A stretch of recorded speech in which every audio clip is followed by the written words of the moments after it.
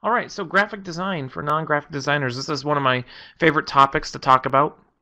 Um, although, what we do at eLearning Uncovered and Artisan eLearning is focused on eLearning. Graphic design is a very big part of what it is that we do in the world of eLearning. Whether you are a classroom trainer or you do eLearning or whatever it is you do, graphic design is a big part of it. And this is one of my favorite topics to talk about because um, I think it's more important than we usually give it credit for. Graphic design is a huge part of what we do when we create e-learning content. And so we're talking about graphic design for non-graphic designers. Now, whenever I talk about this topic, graphic design for non-graphic designers, I always like to go back to the very, very, very, very, very first thing I ever created that I would say fits into the category of graphic design. And I always like to look back at how awful it was so I can see how far I've come.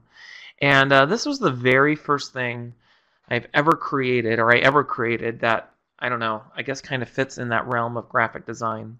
And at the time, I was working, this was probably, I can tell you when this was. This was probably back in 2007. I was working in retail loss prevention at Kohl's department stores, catching shoplifters. And which is quite surprising because I have a degree in criminal justice and that's my background, but I made the transition into e-learning. Long story, but I did. And this was a poster that I created that was hung up in the break room to help encourage store employees or store associates to call loss prevention when they see suspicious behavior. And at the time, I thought this was just beautiful. This was an amazing, amazing poster. I was so proud of it. And now when I look back on it retrospectively, yeah, you know what? It's not beautiful. It's not beautiful at all. In fact, it's crowded and it's using all sorts of fonts and it's using word art and I'm using a clip art image and I'm using different fonts and I'm sure it's littered with spelling errors and it's bold and italicized and the bullets are all funky and it's awful. But I like looking at this because it really helps me understand where I came from and how I got there. And I had the fortunate opportunity a couple years, if I fast forward to maybe 2009, 2010, to redo that poster. And you can see here that the revised version of that poster was on the left here. And again, I thought this was just fantastic. As you can see, I discovered the use of color and shapes and all sorts of other graphics. And at the time, again, I thought this was amazing. And I think I also had a big obsession with drop shadows because I think there's a drop shadow on every single thing in this document. And again, looking at this retrospectively, it's crowded and there's too much happening, and your eyes don't know where to focus on this document. And I love looking at this because you can see I had some potential for graphic design, but I just was using it all wrong and it was just doing too much. And then the one on the right is another poster that was done for something else. But the one on the left is the one that I always get a kick out of because there's potential there, but it's really bad. It's a really bad example of graphic design. So we're going to be talking about that a little bit. We're going to talk about graphic design for non-graphic designers and whether you create presentations, whether you create e-learning courses, whether you create print materials or documents or whatever it is. A lot of what I'm going to talk about, I think, can help you in many different ways. And we're really not talking about graphic design. I'm really talking about visual communications, and there's a big difference between graphic design and visual communications. And I'll talk a little bit about that once we dig in a little deeper. So I'm curious to know, I'd love to know from your perspective, if you don't mind taking a few minutes in chat, and tell me why is it that graphic design is so hard for you? If graphic design is something you struggle with, tell me why in chat. Why is it something you struggle with? If you don't mind taking a few minutes to type something in chat. And the chat window is in the left-hand side of the Adobe Connect window underneath the participant panel.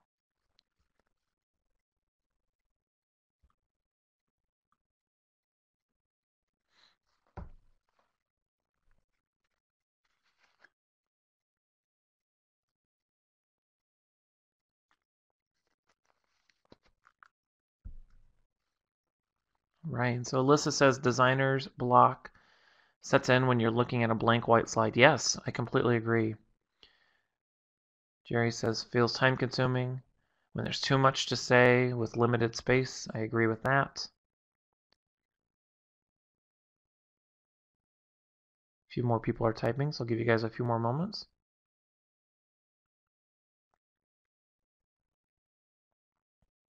Kelly says, I'm not creative in designing fun and attractive slides. Mohammed says, I always linked it to Adobe Photoshop and complicated software. Not sure what should be emphasized. I agree with all those statements. See what Ashley says.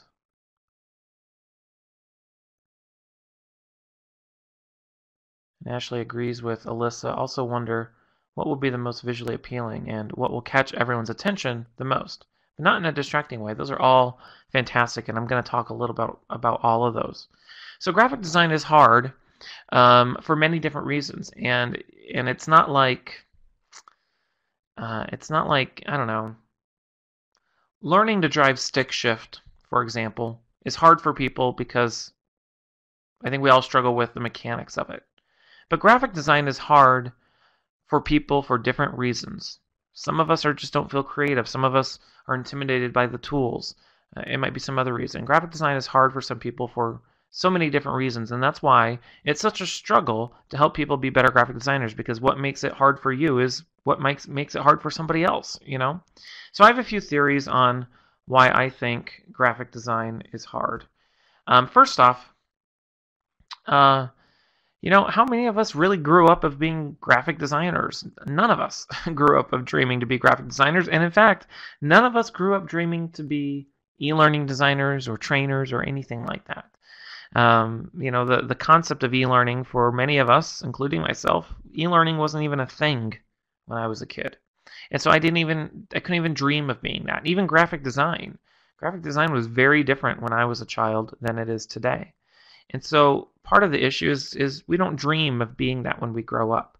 For me, I wanted to be like an astronaut or a lawyer, and I wanted to be an architect and all these other things. But graphic designer or e-learning designer was not on that list. So you don't grow up of dreaming to be that. I think that's the first hurdle. The second hurdle, and I think Alyssa, you'll be able to relate to this one because you kind of mentioned this. When you look at this slide, this is what you see when you first open up PowerPoint, right? And usually PowerPoint's a common tool that we all use. And when you open it up, you get this blank slide and these placeholders. And I kind of feel like one of the reasons we struggle with graphic design is because I think the tools we use tend to set us up for failure. And what I mean by that is we look at this as a blank slide and we see those placeholders and we feel like those are the restrictions that we have to work with. The tools don't really set us up for success. And then if you were to start adding content, if you were to start doing content slides, what does it encourage you to do? It encourages you to create bullet points. And so the tools that we use can set us up for failure. Now, what I will say, though, is when you look at this, there's two different ways people look at this. Some people look at this as the restrictions they have to work with. They have to use these placeholders and those text, that font that's on the screen. But other people who are more inclined to be graphic designers, look at it as a blank canvas, as a way for me to create anything I can imagine. And that's what I would challenge you to do when you look at some of these tools, whether it be PowerPoint or Articulate Storyline or a different tool that you use. Look at it as a blank canvas to create whatever you want. But I think sometimes the tools can set us up for failure, either because they're complicated to use or they don't set us up for success. The other reason, and this one is strictly my opinion, and you can disagree with me. I encourage, if you disagree, please let me know. But one of the reasons I think we struggle with being graphic designers is I think, especially in recent years, I think our school system has really beaten out any sort of creative thinking out of students. And I think it's getting worse. And the reason why I say that is, so many of our schools, they have to follow these really stringent testing standards. And what happens is you end up not teaching students how to think creatively. You teach students how to answer quiz questions and pass exams. And, when I was in high school, I was allowed to take all sorts of electives. I was able to take a theater class or an art class. And I was allowed to take those as part of my regular curriculum. And we had a full theater department and music department, all sorts of stuff. However, my brother, he's 10 years younger than me, and when he was in high school, and he graduated in 2012, when he was in high school, any of those programs, whether it be culinary arts, whether it be theater, art, any of that, it was all after school, and it was optional, and it was taught by volunteers, and it was like 30 minutes a week. And so I think there's something with the way our school systems have um, turned our students into test takers, not creative thinkers. Okay? And that's, again, just my opinion. You might disagree. And oftentimes it depends on your district. Some school districts do fund those programs, others don't. The other reason I think graphic design is hard for some people is some of us are just not wired to be graphic designers. There's this whole theory of the left brain, right brain mentality, where people say if you are a right-brained person, you tend to be left-handed and you tend to be more creative. Whereas if you're a left-brained person, you tend to be more analytical and you tend to be right-handed. Now, I'm very creative and I happen to be left-handed. Does that mean I'm a right-brained person? I don't know. And for many of you who consider yourself analytical, you're probably right-handed and you might be considered a left-brained person. So I don't know whether that's true or not, or if there's any real science behind that. But I do think at its core, I do think some of us are wired to be creative thinkers, and some of us were more analytical. We think black and white. We think in words, not in colors and shapes and, visually. Some of us are non-visual thinkers. And that's a roadblock for many people. The other reason is I think graphic design, I was saying this earlier, graphic design is hard for people for different reasons, right? And if you think about the difference between content design, whether it be instructional design or just writing or anything, compared to graphic design, you think about content design, if you're writing something, it's either a complete sentence or it's not a complete sentence. Either you use that comma correctly or you didn't use it correctly. It's more black and white. Whereas with graphic design, there is no right or wrong, really. Usually it depends on your intent, but there's so many other things you have to take into account, whether it's the voice, the color, the layout, the shape, the size, proportion, repetition, animation, alignment, imagery, font, rhythm, line, shapes, concepts, contrast. There's so many other things you have to take into account, and the balance between all of those things matter. And just changing one little thing can make the whole thing unbalanced, and all of a sudden it looks bad. And just by changing simple things can make it look good. And so graphic design conceptually is harder for people to really quantify whether something is right or wrong. We can usually look at something and go, yep, that looks good, or nope, that doesn't look good. But the problem is it's hard sometimes for us to put our finger on why it doesn't look good or why it does look good. Whereas with content design, you can go, yeah, that sentence is not a complete sentence. And that's it. It's right or wrong. Graphic design, it's a little bit more fluid. Now, the big question is, well, how can you become a better graphic designer? How can you become a better graphic designer? And the truth is, I don't know. I really don't know how you, as an individual, can become a better graphic designer. It's how do you teach somebody to be an artist? I don't know how you do that. It's one of those things that I've struggled with trying to answer is how does anyone become a better graphic designer? I can teach somebody to write better or to use grammar better, but to teach somebody to be creative, I don't know if that's possible. And the reason why that is because, like I said, the reason why you struggle with graphic design compared to somebody else is completely unique to you. And the journey that you are going to take as an individual to become a better graphic designer or visual communicator is unique to you.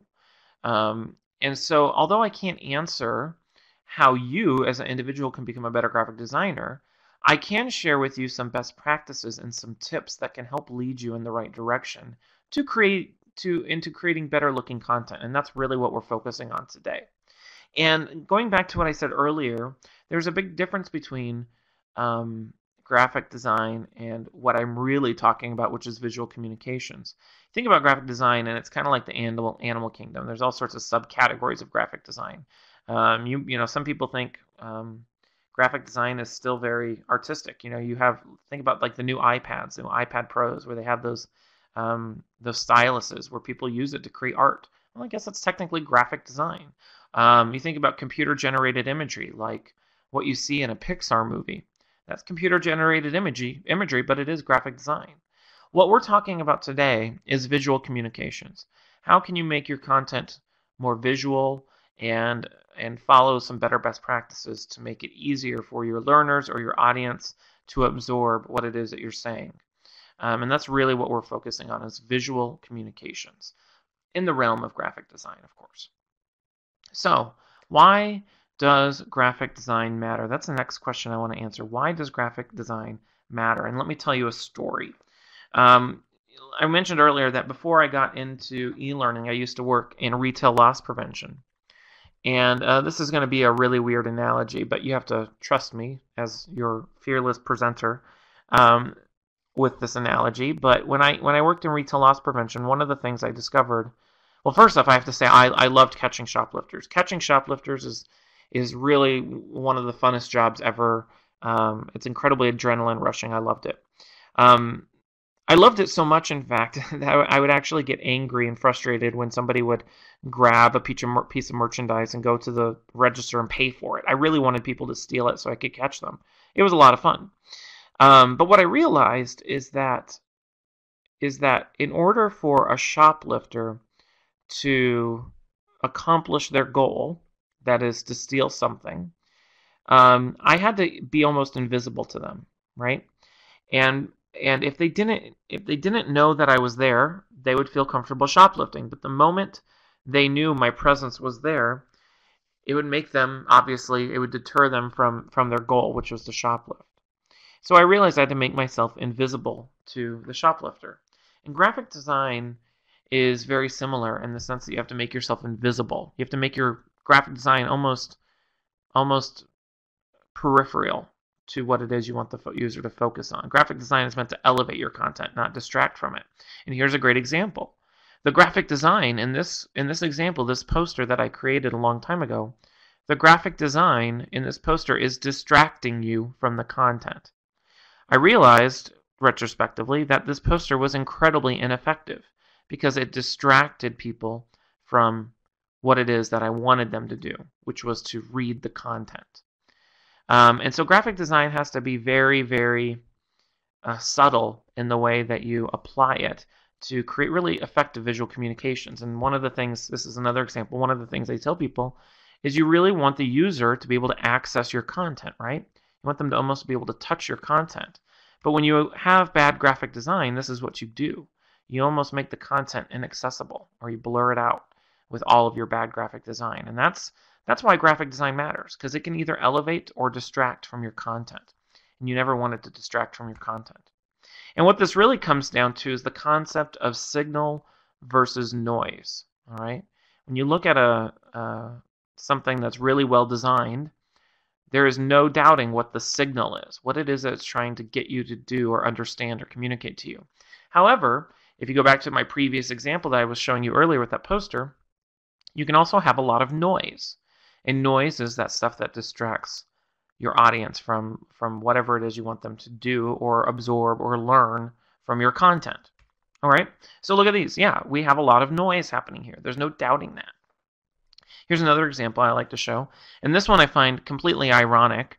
These two images here are slides from a presentation that the former CEO of Microsoft, I can't remember his name. It's not Bill. It's the one after Bill Gates, but before the current CEO. I always forget his name. Steve Ballmer is his name. That's what it is. This is a presentation Steve Ballmer, the former CEO of Microsoft, gave at a very big conference of his. And I find it so ironic because Steve Ballmer, the CEO, the former CEO of Microsoft, who is the creator, Microsoft is the creator of PowerPoint, created these awful slides with his own product. Why would anyone want to create presentations with that product when this is what you create, these awful slides? I find that so ironic. And so, this is just a lot of noise. It's not a lot of signal, it's a lot of noise. It's hard to interpret what we see here. Here's another really great example. This one was presented.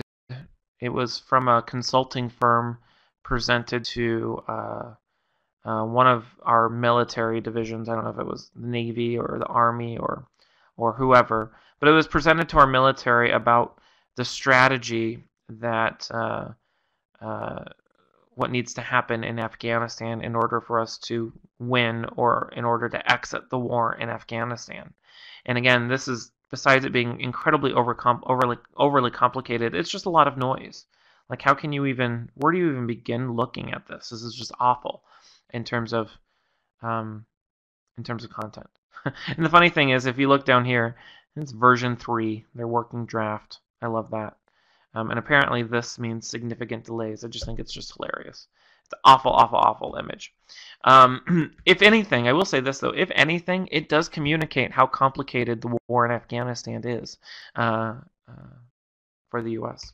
So let me talk about a couple things about what graphic design is not and what we're not talking about. Graphic design and visual communications is not about adding clip art to jazz it up. I see this and hear this all the time when you have somebody say, hey, can we just add an image to just jazz it up? Can we add some clip art in that empty space to fill it up and jazz it up? No, that's not what we're doing. That's not what visual communications is about. It's not about filling empty space with a meaningless graphic to jazz it up or to make it feel balanced. That's not what we're talking about. Graphic design is also not adding stock photos of non-specific people, having non-specific meetings in non-specific locations. Again, when you do visual communications, everything has to have a meaning and intent behind it. We're not adding images just to fill up some space. We're adding images because there's some intent or some meaning to that image and to the content that's next to it. All right? Graphic design is not using Comic Sans to make your document look fun. Comic Sans is a font that I'm sure many of you are aware of, and I'll talk a little bit about that, but we're not using Comic Sans to make your document look fun. That is not graphic design. So what I want to talk about today is 4 elements for effective visual communications and how you can use these techniques to help make your content look cleaner and look more well organized and more like something a professional graphic designer would do versus somebody who's not good at graphic design. And even with these tips, although I think they're pretty simple, they are things that take practice and they take time to master. And the more you practice these tips, the more you will become you'll develop an eye for graphic design. All right. So the first one I want to talk about is font. And the reason why I talk about font first is because font is usually the easiest thing for us to address. It's the easiest thing to change, and it's the one thing that most of us have played around with in some form or another, regardless of what it is that you're creating. But when you're creating a document and you're using fonts, you can very quickly and very easily create something that's really ugly or really distracting. And so the use of fonts is incredibly important because it's usually the first thing somebody notices about a document. Now, in the world of fonts, fonts are just like the animal kingdom. There's a lot of different fonts. And here are some of the examples of some of the fonts. And I need to update this because this is technically not a decorative font. Let me, real quickly, I must have lost the font that I was using here, but I'm going to change this to an actual decorative font. We'll do this one. That's more decorative. Okay. But fonts come in 4 main categories. You have serif, sans serif, script, and decorative. And decorative is kind of the catch-all. But the primary 2 fonts that you're probably more familiar with is serif and sans serif. And what a serif is the serif is this little doohickey that comes at the end of the shape here of the font, or down here at the base of the A, or this little embellishment at the end of the C. Those are the serifs. And as I'm sure you can imagine with sans serif, sans means without, and so it's without a serif. And these are those more modern fonts. Sans serif fonts are more modern because they don't include the serif. Script fonts are those like cursive fonts, and then decorative fonts are kind of the catch-all for everything else. Those are those handwritten fonts or anything that's a little funky outside of your basic fonts. Now, just like, and of course it's being a little weird here. Give me one moment to fix some of this real quickly. While I'm doing this, let me just explain that sometimes fonts have different personalities in the way that they make people feel. And your fonts can communicate a lot about the emotion of a document and what you want people to feel when they look at it. And let me change this to a script font. I don't know why it changed away from one. We'll do this one here. All right. But fonts communicate different emotions. If you think about a serif font, you think tradition, respect, comfort. Sans serif communicates stability. It's objective. It's modern. It's masculine. Script fonts are elegant, affectionate, creative. Whereas decorative fonts can be expressive, friendly, amusing, really whatever it is, depends on what you're doing. And just to put this in perspective, if you look at a serif font, of course, a bed and breakfast would use a serif font. I can't imagine it using anything but a serif font. Same thing with sans serif. You think about like a men's shampoo or anything that's geared towards a men's product or a masculine product. It makes sense to have a sans serif font. It's just in your head, that makes sense to you. Script fonts. Well, of course, if you were doing a wedding invitation, of course you would use a script font. Why wouldn't you? It's what you expect. And your feelings about these things are happening on a subconscious level. There would be something really weird about that wedding invitation if it was used a sans serif font that was more modern. And decorative fonts, you see these all the time. Decorative fonts are, when they want to make something look organic or natural or handwritten or personalized. And you see this really, really frequently, and it's a trend that I'm not seeing all that often, but a couple years ago, you would see this a lot where you would get a credit card offer in the mail, right? And it would have like that handwritten, like almost like a handwritten annotation to say, hey Tim, make sure you do this today, like as if somebody at Capital One or wherever actually sat down and wrote on that envelope or that letter to you. And sadly enough, I've actually sat down and looked at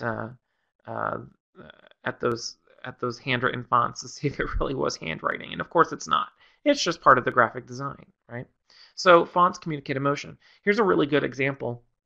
Tropicana a few years ago, back in the mid-2000s, decided to go through a rebranding. And you can see their branding before and after. And of course, when you think about Tropicana, the one on the left is what you imagine. And I don't know if anyone remembers when Tropicana did this rebranding. But when they did this, the interesting thing happened is it resulted in a 20% sales drop within 2 months, which is huge if you think about that. And of course, Tropicana immediately reversed course and went back to the old branding and the old packaging because people couldn't recognize it anymore. And when they couldn't recognize it, they didn't buy it. And the Tropicana, even though it says Tropicana right on the packaging, people don't read. People do things with their eyes, and they pick up what they recognize. So they went back to their old branding to increase sales again. Here's another great example. The University of Wisconsin in Green Bay did a study several years ago about different ways to save money or save on printing costs. And what they discovered is, a typical cartridge of ink costs $30, which is a lot. We all know that. But if you translate that to how much does that cost per gallon, ink is incredibly expensive. It costs over $10,000 a gallon for printer ink, right? And so the University of Wisconsin in Green Bay wanted to figure out, well, how can we reduce the cost of that? And what they discovered is by switching the fonts that they typically used for their print documents, if they switched it to a Century Gothic font, which happens to be a sans serif font, it uses 30% less ink in printing than the typical Arial setting. And the reason why that is because Century Gothic font, it's very, very thin, and it doesn't have those serifs. And just by not having to print those thicker lines and those serifs, it saves about 30% ink, which is remarkable. And when you add that up in terms of how much money you're saving in ink, it really does add up, right? So fonts are important. Now let me take a moment to talk about Comic Sans, because I think we have to address this because it's one that some people abuse without realizing it. So Comic Sans is a font you should never use. And here's a great example of all sorts of major brands. If you were to switch their logos to Comic Sans, you kind of lose the effect. And the thing about Comic Sans is it's kind of like holding up a sign saying "Take me seriously" while wearing a clown nose. So don't use Comic Sans. I just have to point that out. So what do you do when you want to use fonts, or what are some good rules of thumb when using fonts. And what I do is I use what's called a 3-font rule to help me create really good looking documentation when I'm using fonts. And it consists of a title, heading, and body font. And so what you choose is you choose 3 different fonts that are contrasting from one another to create your document. And usually, you start with the title font, and the title font can be something that contrasts from your body font or your heading font. And by doing this, you're creating contrast between headings and bodies and by doing that, and titles, and by doing that, it creates a sense of visual hierarchy for your audience to understand what's most important and what's least important. And so you can do this. You can just play around with the fonts that you have installed in your computer. And the key is just to choose contrasting fonts of different sizes, different weights, and in different styles. And by doing that and figuring out what looks good together and what doesn't look good together, you're already starting to move and think like a graphic designer. And you don't have to be able to define what you like or dislike about it. It's just about how it makes you feel. If you like the way they look together, then it probably looks good. If you don't like the way it looks together, it probably looks bad. You don't have to figure out why it looks bad. You just change it, right? Here's another example of the 3-font rule. Now, a couple do's and don'ts with fonts. Avoid word art. Word art is something you can do in PowerPoint and Word, but it never turns out what as pretty as you want it to be. So don't use word art. That's so very 1998. Don't do that. Also, I always say stay away from the default fonts. And the default fonts are the Calibris, the Arials, the Comic Sans, the Times New Roman, the Impact. Those, we all recognize those fonts. And the reason why I say stay away from them is when you stay with what you're comfortable with, you don't think creatively. You have to think outside the box. But also, it kind of gets rid of the sense of surprise. There is something on a subconscious level about looking at a font you've never seen before, and if it looks really, really nice and pleasant to the eye, there's something really special about that. And so stay away from the default fonts. And the last thing I'll say about fonts is if your paragraphs are littered with capitalization, italics, bold text, and underlines, you might want to rethink your approach to your messaging. Excessive emphasis dulls the impact. It's like crying wolf, and your readers won't be able to discern what's really important. So again, going back to that poster I showed you earlier, I don't know if I have it here. No, I don't. You really want to be discerning about what you're emphasizing in your content. Only bold stuff when it needs to be bolded, or capitalized when it needs to be capitalized. But when you do stuff like this, people don't really know what's most important or what's least important. It doesn't create the effect that you think it will. So that's font. So let's talk about layout. Layout's the next important thing, and layout is all about how you lay things out on a screen and its relationship to one another. And layout is all about this balance between hierarchy and white space. And hierarchy is how you define visually what's most important for somebody to look at and what's least important. And white space is the space in between. And we'll talk about each of those individually. And there's a lot of different ways you can create hierarchy. You can create hierarchy by having a contrast in size or shape. You can create hierarchy by the way you shade things, or the proximity between 2 different items, or even the color of items. And I'll show you different examples of how you create a sense of visual hierarchy just by changing a few simple things. So here's 2 examples. These are 2 slides that are exactly the same. They have the exact same content. But you can see here I've changed what has been emphasized with size and proximity and white space. And if you look at the one at the top, you can see the title at the top is bold and large, and the bullet points are not as bold and large. And your eyes go straight to that main header. Whereas the slide down below, your eyes go straight to those big bullet points, right? And that's what I'm talking about with a sense of hierarchy. You are telling the learner or your audience member what should they look at first and what's most important on that slide. And again, we're just using a change in weighting and making it bold or large, or making it bigger than the other text. And that's what I'm talking about with visual hierarchy. So let me give you an example. Here are 2 documents. These were documents out of a training manual that I was tasked with redesigning. And one of the issues that they were having is people weren't reviewing the content, right? And so they tasked me to make this look better And the way that I did that is I just created a sense of visual hierarchy. And these two documents have the exact same content. The wording is exactly the same between the two documents, but we created a sense of visual hierarchy to help organize the document. So if you look at the document on the left, and even the one on the right, we start off with some really nice bold headers to help define what is this document about. Job descriptions and performance reviews, and the divisional structure. That was not very clear here. Even though that text was there at the top, it wasn't more important than the rest of the text. And then what we did is I used my 3-font rule to help organize it. And of course, I created a sense of visual hierarchy by making those headers a little bit larger. So the difference between loss prevention supervisor versus loss prevention officer and how are you doing, it creates a sense of organization in that document, or a sense of structure. And again, using how you space it out and how you have it weighted or have the body indented. Again, it's creating a sense of visual hierarchy. Same thing with the image on the left. There wasn't a whole lot of content, but I did have a header there, and there was some extra space, so I added a graphic to help visually represent what you see there in that document, just by changing the way the text was spaced and adding some variation in the headers and the way the font looked and the color of it. Now, white space. Let's talk about white space, because white space is really important. White space is all about giving your audience member or your learner breathing room. And this is, again, something that's occurring very much on a subconscious level. And white space is incredibly important in order for your learner to comfortably absorb your content. And white space is this balance between content, imagery, and nothingness. And having white space or nothingness in your content is incredibly important, more so than you may even realize. And here's an example of bad uses of white space. There's actually no white space. You look at the image on the left, and this is a typical ad you might see in a newspaper for a car dealership, right? We've all seen this.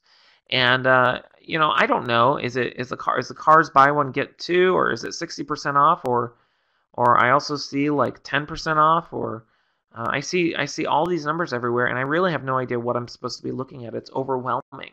And honestly, I don't find it effective. Same thing with the website, the image of a website here on the right. This is a political website, and it looks like it's a political website from like 1995. But shockingly, this is a website, there's a date, it says December 17th, 2009. So this is a website from not that long ago, and it looks awful. Where are you even supposed to focus your attention on this website? It's very, very hard to digest. Again, these two examples, the poster on the left I've been showing you, one of the biggest things that it was preventing it from being a successful poster is there's no white space. I felt like I had to fill up every single bit of space on that page, and that happens all the time. Whenever you're asked, oh, can we add an image to that slide just because, there's nothing there? Well, you have to ask yourself, am I just filling up space to fill up space? Or is it helping better communicate my message? You don't want to fill up space just to fill up space. So here's a great example. Here are two, these are just graphics of documents to help illustrate white space. We could say they have the same content, but just by changing, the way you space things or the size you make those items, you can create white space. And there's something just inherently easier about the one on the right. There's something inherently easier about the way you feel about it and the way you absorb it versus the one on the left. It just looks crowded. And that's exactly the technique that was being used in this document that I showed you earlier. And the funny thing about this is it's kind of ironic, because if you look at the document on the left, it technically has more white space. If I'm just talking about strictly white space, it has tons of white space at the bottom, versus the one on the right. I did fill up the entire page. But what's important is it's the white space between the content, between the sections of content, right? And that's where it's really important to have that important white space is between your content, not just filling up half of a page and having a bunch of empty space at the bottom. White space versus empty space is really two different things. All right, so that's layout. So let's talk about color. So color is one of those things that people struggle with as well. But color is one of those things that, just like with font, color has a lot of emotion tied to it. When you think about different colors, when you think about a specific color, you can almost assign a personality to it, right? And scientifically, colors do have some specific emotions tied to them. Like yellow tends to be optimistic, comforting. Orange is friendly. Red is exciting, youthful. Purple is creative, imaginative. Blue is trusting, dependable, strong. Green is peaceful, refreshing, and new. And this psychology behind the way we interpret colors is used incredibly strategically within the world of marketing. And let me give you a really, really good example of this. Think about the McDonald's logo. Now, scientifically and on a psychological level, red tends to mean urgency, and yellow tends to be associated with hunger. And so, urgent hunger, do you think there's a relationship between fast food and urgent hunger? I don't know. I find that really interesting. And if you look at a lot of different fast food logos, red and yellow tends to be a very, very common theme you see in a lot of fast food restaurants because it's urgent hunger. That's the emotion behind it. Urgent hunger or fast food. I find that really, really interesting, the connection there. So just like with fonts, I use a 3-color rule. Just like the 3-font rule, I use a 3-color rule. And whenever I'm trying to pick out a color scheme or create a color scheme, this 3-color rule tends to work really well for me, where you pick a color that tends to be your primary color, and you tend to want to use it 60% of the time versus a secondary color 30% of the time, and then an accent color 10% of the time. And you see this 3-color rule being used quite frequently in branding. If we look at, and here's an example. I'm using, actually, this is the color scheme I've been using in this presentation. And you can see here, if we take the 3-font rule and combine it with the 3-color rule, and I apply that, again, all of a sudden, the use of color helps give your content additional sense of structure and hierarchy. And here, like I was saying earlier, the 3-color rule is used in branding all the time. So here's a logo, and you can see the 3-color rule being used there. Here's the Verizon logo, same thing, 3-color rule being used there.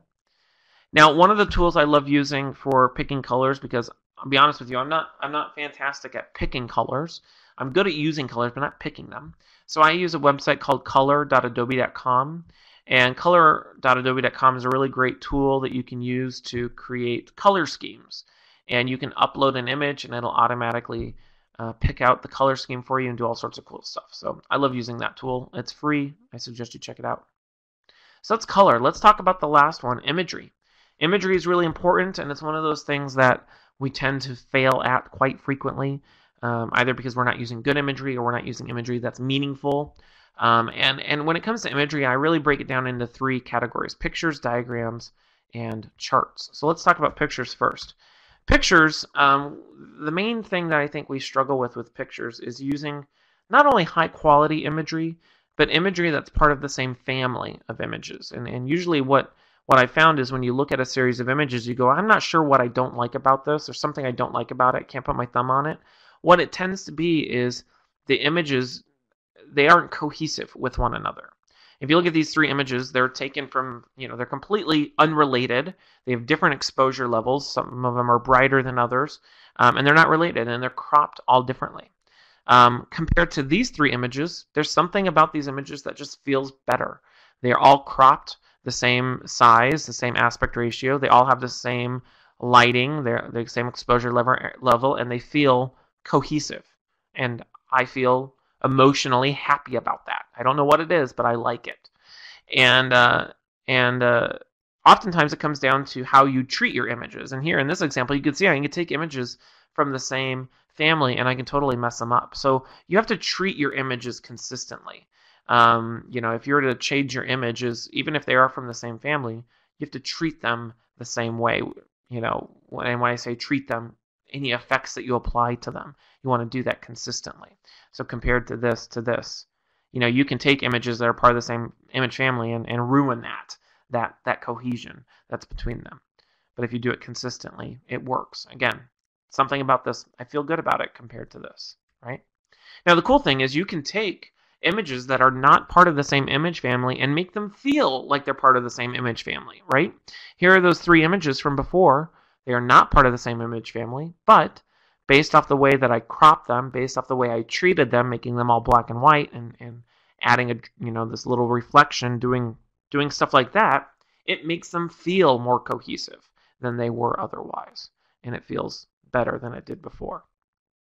Now, I used to talk about clip art in this presentation, but I don't talk about it anymore because Microsoft Office got rid of clip art. You can't find clip art anymore. They got rid of that library. So I don't talk about that anymore, unfortunately. All right, so the second one is diagrams. And diagrams are important because diagrams can be used to visually communicate ideas or concepts that you would otherwise put in bullet points or text. And so here you can see this example. We have this text here on the screen. This is from that document I showed you earlier. And, I could have just left that, if I'm looking at the one on the right, I could have just left all that text there on the screen and not done anything visual, but I had some extra space, and I thought, well, I could create a meaningful graphic here. The important thing is creating a meaningful graphic. And of course, so I created a visual graphic or chart or diagram to help illustrate the hierarchy of the organization. And these were just created using basic shapes in a PowerPoint or some other simple program to help visually communicate the content that's being talked about in those 4 paragraphs on the right. Here's another example. We wanted a way to visually communicate talking about personal development, so I created a simple word cloud, right? With Wordle.net. It's a free program. You can create these word clouds and save them off. And, put that there as a graphic. Again, you could argue, am I just filling up the space to fill it up? Well, I don't know. I feel like it's a little bit more of a meaningful graphic than just something I would do to fill up the space. Here's another one, trying to help communicate the concept of the 30, 60, 90-day process of starting your new job, right? Visually just communicating that on the piece of paper. Here's another really great example. This is from a presentation that I helped redesign talking about inventory shortage and talking about where shortage occurs within a store. And so one of the things I talked about in this, that was talked about in this presentation is, inventory shortage occurs in 4 different areas, from the vendor to the distribution center to the store to the customer. And I thought, well, there must be a better way to visually communicate this. And so what we ended up doing is we created a diagram to help illustrate this. And again, getting rid of those bullet points to create something that an audience could easily visualize or understand. So at the top, inventory shortage occurs, when stuff is moved from the vendor to the distribution center, and between the distribution center and the store, shortage occurs, and between the store and the customer, shortage occurs, and then back to the DC and back to the vendor. So think about the process of where shortage occurs, and that's what the purpose of this diagram was meant to illustrate, compared to those bullet points, right? And again, basic shapes in PowerPoint to create that. The last one I'll talk about is charts, and charts are all about how you visually communicate data. And one of the things I've learned is that you don't need to get rid of your charts. You can keep your charts in your presentations, but you need to simplify them so that they're easy to digest. It's too often that you go into a presentation or you see something and you're presented a chart like this that you can barely even read. And usually the presenter's only talking about a few different cells here within this spreadsheet, but they put the entire chart on the screen. And so a couple of rules that I've learned about communicating data if you're going to put a chart on the screen is always tell the truth with your data. You always want to be honest with the data. I always have to say that. Number 2, you always want to get to the point, right? You want to get to the point of what it is you're talking about. You want to focus on that number or whatever it is, that piece of data. And you want to pick the right tool to do the job. You can use what I'm going to show you, what I use to create these charts. I use, again, basic shapes in PowerPoint. And on the theme of getting to the point, you also want to highlight what's important. You want to make it really, really clear what it is about that data your audience members should be focusing on. And then, of course, with all of that, you want to keep it simple. So I use a simple formula when I'm creating a chart or some data that I want to display. You always start with the background. So you always have some sort of background or diagram or spreadsheet, or in this case, it's going to be a bar graph. You want to add your data on top of it, then emphasize what's important, and the result is a very, very simple chart. Obviously, this is a series of graphics just to help illustrate that, but let me show you some real-life examples. Here's an example of some inventory shortage numbers that was presented, and you can see here these numbers go back to 1975 all the way to 2009, but really all we wanted to talk about was the difference between the past couple of years. And so what did I do is I redesigned this presentation to focus on only the last 3 years. And again, this chart was created using basic text boxes and lines and shapes in PowerPoint. And we focused on what was important, the difference between the actual and goal of inventory shortage in 2010. And that's all we really wanted to focus on. And so that's what we did there. So those are my 4 elements for effective visual communications. You want to be really good with fonts, with colors, layouts, and of course how you use imagery. But the one thing I'll leave you with before I let you all go for today is you always want to be intentional. If when you're designing something, or you're using a font or a graphic or whatever it is you're doing, and you can't figure out why you're doing it, then you really need to take a step back to figure that out. Because with anything, you always want to be intentional about your design and figure out what the intention is. So I'll leave you with that. I'm happy to stay around for the next 8 minutes. Hey, did you like that video? Make sure to check out some of our other great content at elearninguncovered.com.